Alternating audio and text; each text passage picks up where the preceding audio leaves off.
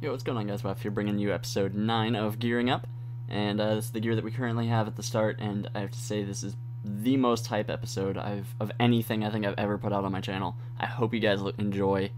Feel free to leave a like, because this was by far, like, some of my best PVM moments, like, ever in this entire game.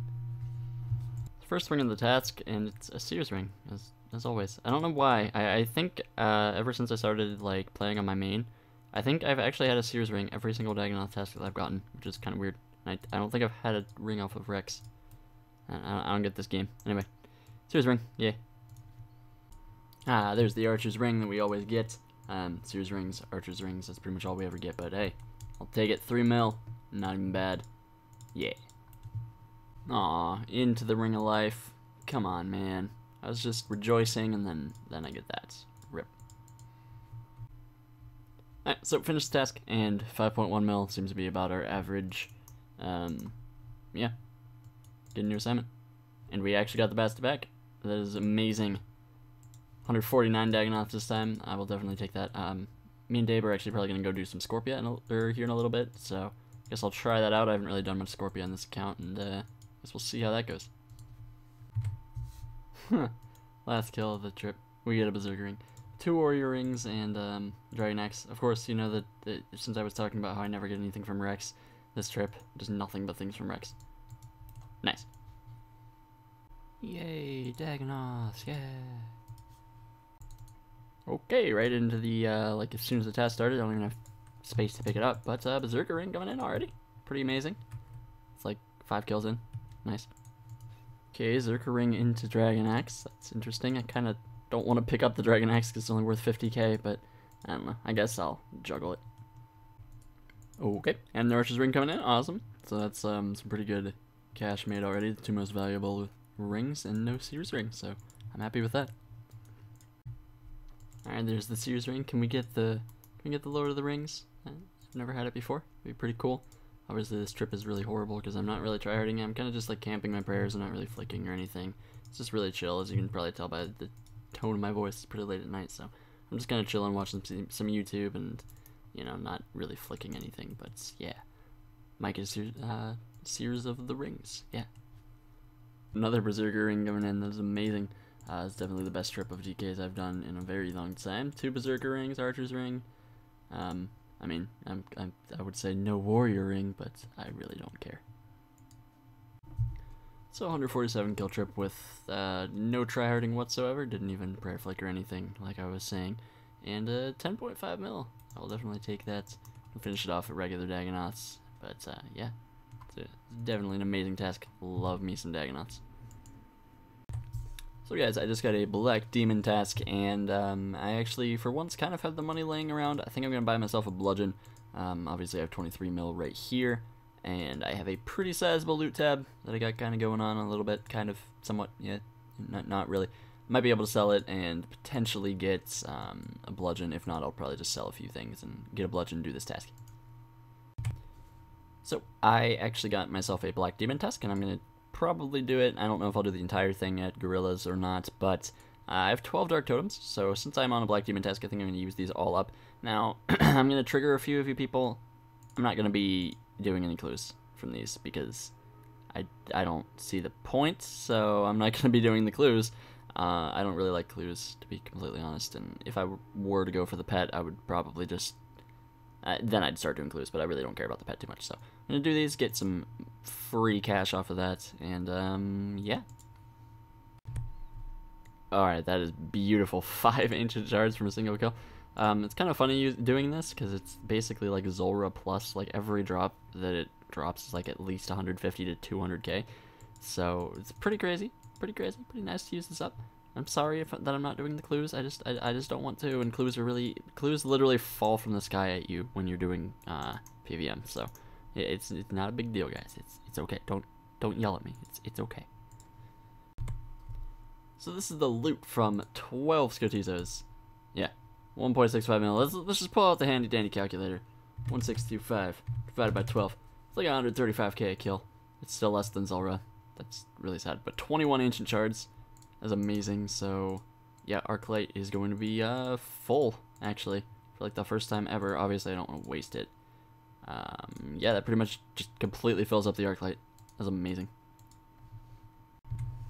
Hell yes, like, I don't even know how long, not long at all into the task, and we already got a Zenyte, so I'm pretty freaking happy about that. It's my first solo Zenyte in like forever. I've only gotten one on my Iron Man. I haven't really done them on here very much, so yeah, awesome. No way. There's another Zenyte shard. It's the same trip. Obviously I died because there's a bunch of super restores on the ground. That's another Zenyte shard. That's amazing. Take that, Dave. You didn't want to duo with me. Fuck you. So, I purchased an Elder Maul. Why, you may ask? It's fairly similar in DPS to a Bludgeon, and it's actually really cheap right now. It's like 70.3 mil. I just sold a couple things. I think I just sold off my loot tab, my Bludgeon, and then just like my Eternals, so I didn't have to really sell anything for it. And against Gorillas, which is the main thing that I use the Bludgeon for, it actually has a chance of hitting, like, it hits a lot higher, so I'm not sure if it's actually better at Gorillas, but I don't know, I just felt like buying one because it's pretty fun. So the DPS is pretty similar to a Bludgeon, and it's pretty cool. It's got some uses, I guess. It's also pretty useful in raids as well, so I'll try it out. So guys, this is a relatively legendary moment. Alright, like, I'll just show you my bank. We got 26 mil. Alright. Alright, now where did all our gear go? That's weird. I wonder what's in the Grand Exchange. Got 2 coins back. And, a Twisted Bow. I've sold my literal entire bank for this Twisted Bow. So now this is more or less a rebuild now. So, honestly, I am so hyped to use this. And I got it for a very good price. It's very low right now, 1.1 bill. This is pretty much the lowest it's ever been. And, yeah. I don't know what I'm going to do first, but probably some Sarah or something. I do have enough money to buy pegs, almost, so let's try it out. So, the first place I've been using the bow at has been Brutal Dragons. I've just been kind of AFKing, editing a video, and uploading a video currently. But, yeah, it's pretty sick, as you can see, these just casual 64s without rigor. Yeah, I did a Sarah trip as well, and I forget what else I did. Something else. I didn't get any loot, so I didn't bother recording, but yeah, I'm loving the bow. I did a couple raids with it as well, and I'm still getting, like, a good amount of points, even though I'm using, like, it's pretty funny. I should probably show you guys my gear setup for raids right now. I'm using a Glory and, like, a DDS for my spec weapon, so it's pretty funny, but, yeah. Definitely loving the Twisted Bow. I would not recommend doing this, guys, by the way. Like, this is not something you should follow suit in. If you have exactly 1.1 bill bank, you should not sell everything for the Twisted Bow. It's just not worth it, but it's fun, and it gives me realistic goals to kind of go for. I kind of would like to just take a short clip and explain to you guys why I did it. At the point where I was at, I was pretty much just saving for the Twisted Bow. So every episode was going to be, hey guys, I have 473 mil. That's good. I started the episode with 413 mil. It's like, that's really boring. I'm not actually gaining anything. So now that I have the bow, I can use the bow, and I have realistic item goals that I can go for again, so I can just start getting my bank back. It really won't take too long to get my bank back, to be honest. This bow's really OP. Even just killing brutal black dragons is like over 1 mil an hour with this bow, because you're like 3 hitting them. So yeah, I'm just doing red dragons right now because it's really crowded. So yeah, sorry for the long clip.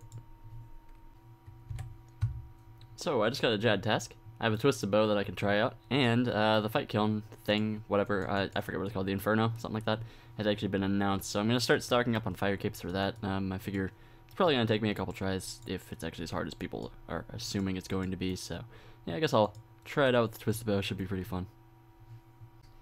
34-37. That's ridiculous. I was using rune arrows and not really tryharding too much. Yeah, Twisted Bow. It's pretty broken. I kind of just like one-hit Jad, like right through the healers. It was like 5 hits.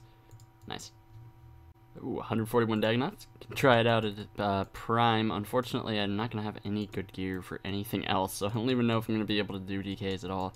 Might have to find somebody to duo with or something, but yeah.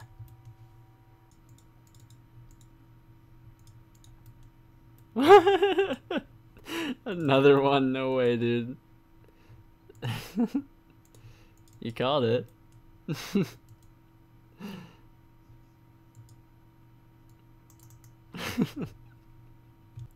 So that is KC 250. We just did one afterwards because obviously we felt like going for the back-to-back because, yeah, you know, you always gotta go for the back-to-back. But with that, obviously I got like a 54 mil split, so I bought myself a Seratum God Sword and a Dragonfire Shield Fury as well. We have 2.6 mil left over, so we at least have kind of basic DK's gear. This is what I'm going to be going with. Hopefully this is good enough, and yeah, let's try it out.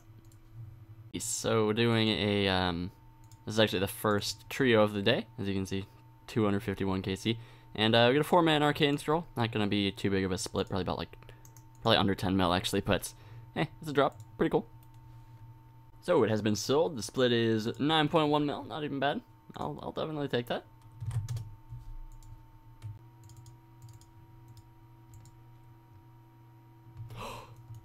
No way. Oh my god. No fucking way. Oh my. So the bow ended up selling for 951 mil. This is actually press commentary. I just wanted to show you guys me splitting the bow, just, you know, in case any of you guys were curious. Yeah, I obviously don't ever scam my teammates, but yeah, that ended up being a 200-something mil split. I can't really see right now, but yeah, I just figured I'd show you guys the splits. Pretty awesome.